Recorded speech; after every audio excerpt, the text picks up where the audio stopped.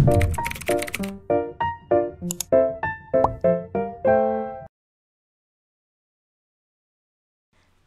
guys, welcome back to my channel. This is Kathy, and for today's video, we will be unboxing the Art Therapy diamond painting from SM store. So I bought this. As you can see, it's only 99 pesos and it already has 6 to 8 colored diamonds.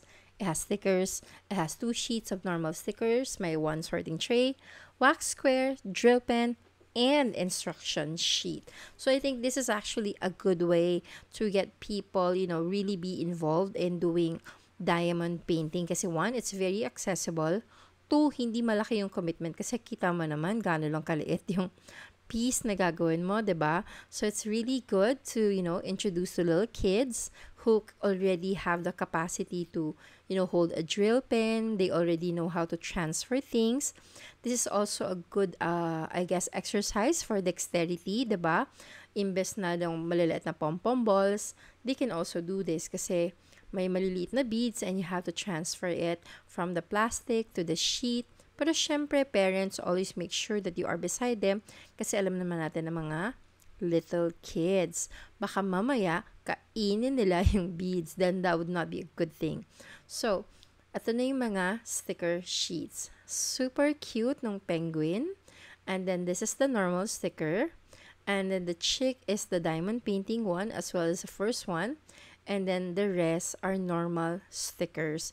Which, for someone like me na mahilig sa stickers, super natutuwa ako that they have these things kasi it can actually be used to enhance kung saan mo man ilalagay yung diamond painting kit that you have. So, here we go. These are the diamond painting kit. These are the sheets. Again, very small.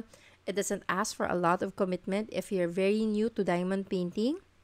Now, if you have been doing this for a while, this is actually a good way to, kind of take a break but not really turn your back on diamond painting. Kasi, minsan, di ba nakakaumay if you're doing something really big, tapos parang naubos na lahat ng energy mo, na-exhaust ka na, naumay ka na kasi you've been diamond painting for a year, but, you still love it.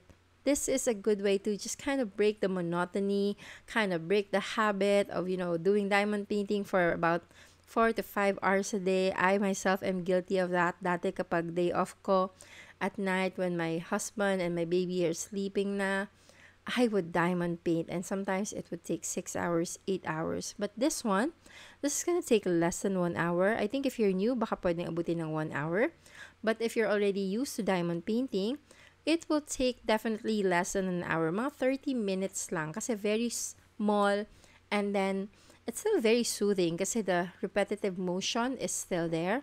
And again, this is pretty affordable at 99 pesos. Though there are shops sa Shopee who would have a bigger image, mga 30 by 40 centimeter.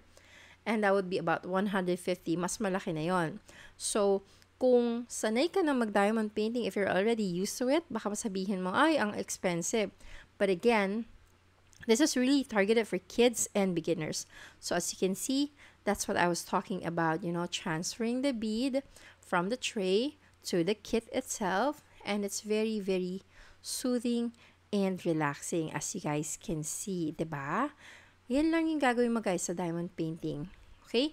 And sa akin, umaangat yung sheet kasi nga wala naman akong anything na I'm using to hold it down. It's just my one hand and then the other is for the video taping of the piece. Oh, ayan. As you can see, it's actually really fast.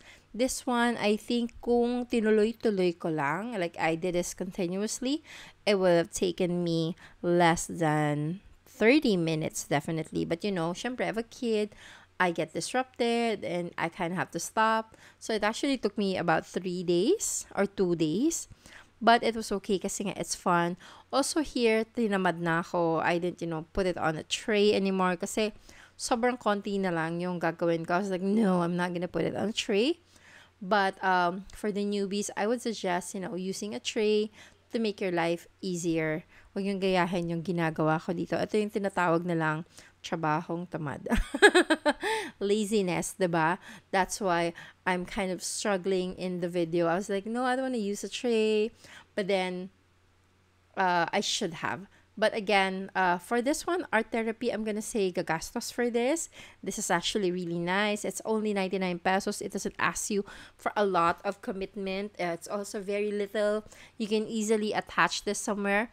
As you guys will see, I made really good use of this one after I was done. It really prettified the item where I placed this on, and it was very, it makes everything just, I don't know, brighter, sunnier, more charming, and also it felt good to, constantly see something that I created with my own hands, so to speak, diba? Okay, and ayan, we are at the final stage. Tada! Ang pretty, diba guys? That little cheek, mukha siyang mochi, mukha siyang dim sum, mukha siyang xiaolongbao. I don't know anymore. But as you can see, it's super pretty. I really, really like how it turned out. And, again, it just looks so cute. You made something really awesome in just 30 minutes or so. And I will now show you how I will be making full use of this. As you can see from afar, super nice. So I decided I'm gonna put it on this spray bottle of alcohol that we always use. That way I will see it lagi, and then it just makes the entire white bottle prettier. O yan. Sobrang easy lang tanggalin, walang struggle, and ang bilis-bilis lang din niyang ilagay. Ayan. And you know what? It's been a week since I actually did this. Hindi siya natanggal, walang natanggal na beads. I did not seal it. Just makes things look pretty, diba? So go ahead and try diamond painting. It just might be for you. And don't forget to subscribe.